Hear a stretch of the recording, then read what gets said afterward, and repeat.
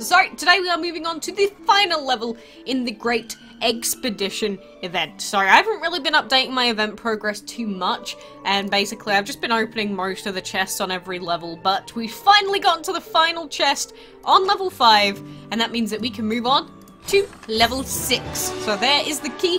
Let us move on to the next level. So, for that, we do also get a purple chest. Come on, this could be legendary. This could be something so good. Come on, fingers crossed. Fingers crossed. Game, you know you want to be nice. Please? 12, look, I'll take it. It's not extraordinary, but it's definitely better than nothing. I'll take it. I appreciate that quite a lot. So, anyway, moving on to level 6. Of course, the main reward for level 6 is this kelp dragon, but the overall main event reward is going to be this cherry dragon for opening up every single chest.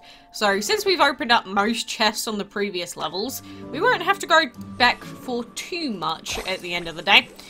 But you can see the kelp dragon over here, just sitting in the middle, just, I don't know, minding his own business, doing whatever. So, at the beginning of this event, it is very straightforward. There's only one path for you to take, which is actually kind of nice, because you don't have to use your brain too much. So if you're like trying to do this at like 1 in the morning, ain't too shabby. So then we get onto our first fight here, which is pretty easy, but we do have the axolotl dragon there. And the axolotl dragon was available in the recent weekend event. It's a pretty cool dragon overall, but unfortunately for him, he's now dead-erino. And we don't have any more points to go any further than this fight here, but this is where you have to start making the hard decisions. So, first thing you'll notice is there's a trio stack of fights here and a chest there. That's probably going to be relatively cheap. There are chests that take a really long winding route, and normally I try and avoid those until the last part of the event. You can also go to the right, and there's a couple of fights and a chest there, which isn't too expensive, but the one up here is quite a long route as well. So, I don't know, maybe the first chest we'll go to is this one down here next to Mr. Kelp. Maybe he'll give us some, I don't know, bonus chance. That's not how it works, but, you know, one can hope and pray at the very least. And if you are curious to what the allowed elements were on this final level, well, it tells us on the DML wiki here. So it shows us the dragons that we're going to be facing. So we're going to have to face Hathor, Apollo, #free Apollo, but for the most part, Shadow and Light are the most used elements. In fact, they are seen in every single fight on this level, apparently. So, if you've got Shadow, and if you've got Light, you are dead set for this event, which means that we are very lucky and we can finish off any fight that we want in the entire event. So I'm one of the lucky ones. If you're not one of the lucky ones and you don't have the points or you don't have the elements that you need to do the event, then unfortunately it's going to kind of suck for you.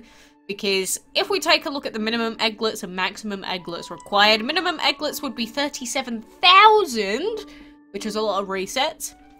Maximum egglets includes, you know, if you have to do, or if you have to skip the fights, if you go the wrong way, stuff like that. But if you have to skip the fights, it's probably going to cost you like, I don't know, about 70,000, 60,000-ish, and that is a lot more difficult than half of that amount. So, if you can level up your dragons to an even level, at least a Shadow or Light dragon to sort of balance it out, hopefully that'll help you out. But apart from that, it's going to be a tough event for you to finish off if you don't have those two elements available to you. But, you know, that's just how it is in castle events. Sometimes you get lucky with the elements required, sometimes you don't. And if you're wondering which dragons you should use to get the 600 points from this event, well, unfortunately, it's not really that simple, because they changed the breeding for the previous events, but then coming back to this event, they've changed it back to the old way again. So, the best thing that you can really breed is either stuff like the Nightmare Dragon that gives 466 points, we could see that on the left here, or you can breed stuff like the Demonic, which is an 8-hour breeding time with VIP, 10 hours normally, and come back midway through the resets, and that tends to be the tactic that I usually go with. Or, if you just don't care, you can just try and breed, well, any dragon really that you need, like epics. You can also try and go for the Dragon of the Week if you want, although sometimes it is going to screw you over a little bit. But if you want to actually get something done in the middle of the event, it's not even too bad just going for the weekly breeding while the event's operating. I mean, if you were going to miss it because of breeding points, you probably weren't going to finish the event anyway. So, You know, that is what you should expect from level 6 of the event. Don't forget that you do also have the Floral Fury event to be doing. And towards the end of this, these dragons do start to get quite a lot higher in level. And it's because it's based off of your own player level as to how high the enemies go. Which is kind of annoying. But remember that if you're level 70 plus, then you will be in the highest bracket for this event. Which does mean that you will need around about level 40. Or your pitaya dragon will have to be around about level 40 to make that work.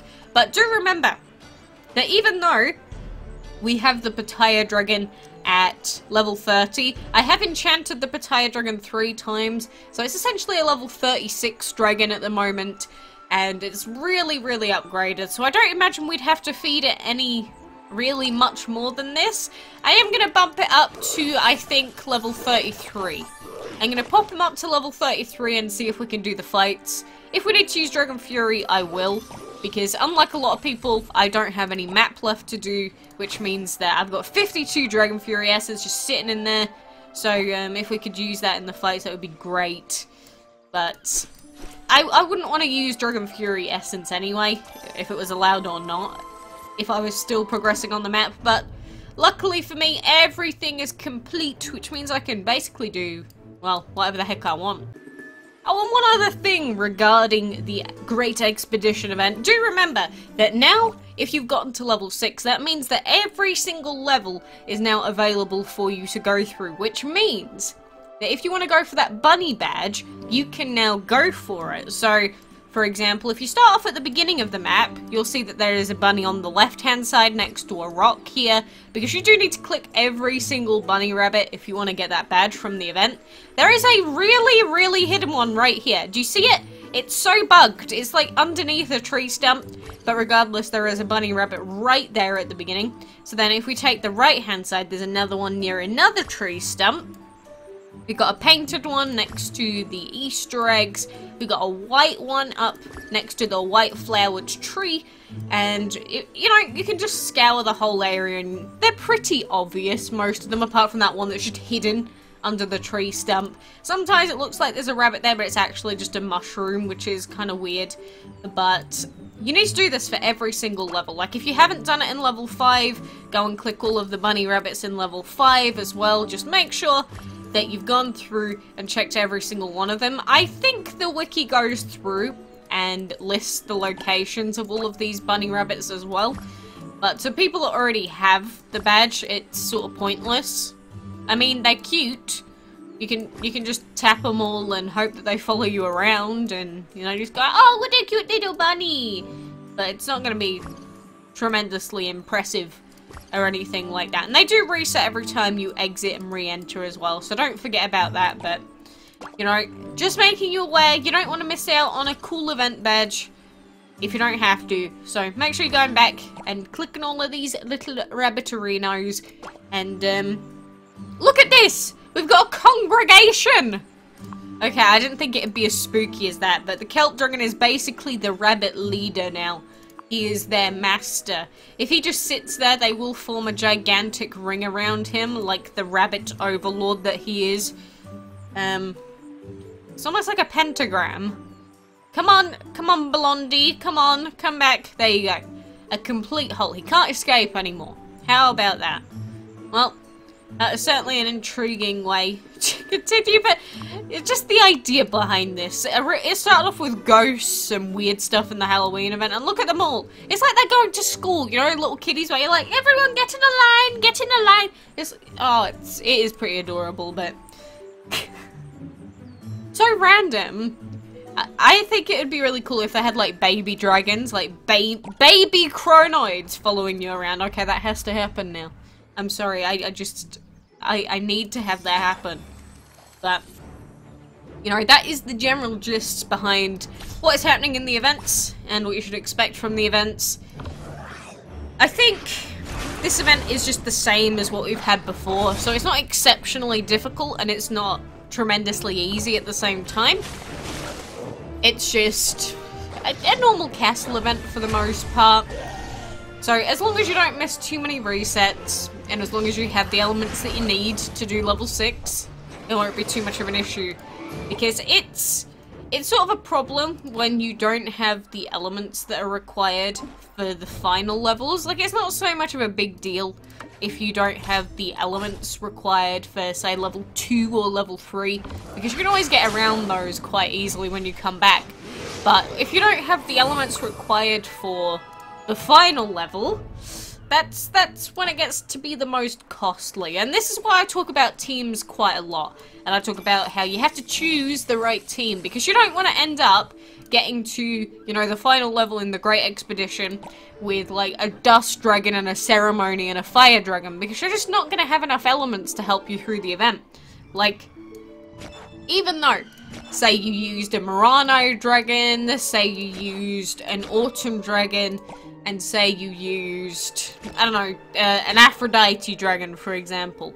You might be repeating the legendary element and you might be repeating the plant, but the dragons are just so good that they compensate for that, whereas if you just used a dust dragon, it's just sort of pointless, because they're weak and they're not going to help you out in most of the events. And plus, if you pick an element like Shadow, again, Andy's really good for this, it means that a lot of the events that are meant to be challenging to the lower level players, like this one, they're actually quite a lot easier, because, you know, I'm never going to not have Shadow on my team, for example. But it's just food for thought. Make sure you try and make your team as varied as you possibly can, because it sucks just missing out on special event dragons purely because you trained your team a certain way. It's the same thing with the dungeon. If you don't have your team set up in at least 2 dragons being an even level and good enough to do it, well, it kind of ends up screwing you over quite a lot. Because if they ever do fix the dungeon, you know, give it a little revamp that is needed for ages, there might be tons of new dragons and you might not be able to get them. So just think about your teams. Maybe you've already got your team sorted, in which case don't worry about it. But if you are building your team still, or thinking about what dragons to use, try and make it as varied as you can and pick dragons with good stats, because if you don't think about getting them tomorrow or the day after, like, getting good legendaries and good divines takes a long time and a lot of waiting and a lot of patience waiting for them to come through. So wait for the next divine event, see what divines come along. Maybe there'll be something really cool for you. But regardless, I think that is going to do me for now. So for now, thank you very much for joining me. Good luck with your keys if you're still trying to get to that final level. But keep logging in, and before you know it, you'll get 2 new epics, which is pretty damn good. So for now, thank you for joining me. I appreciate you being here. And until next time, I will see you then.